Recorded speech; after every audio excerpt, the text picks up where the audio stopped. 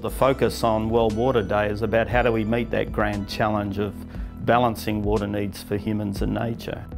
In the billions of people don't have access to safe drinking water and sanitation, so there's a real challenge around that. But we also know that our aquatic ecosystems are amongst the most threatened in the world. And so the rate of extinction in freshwater systems is double that we see in marine and terrestrial systems. We only have about 10% of the world's wetlands protected.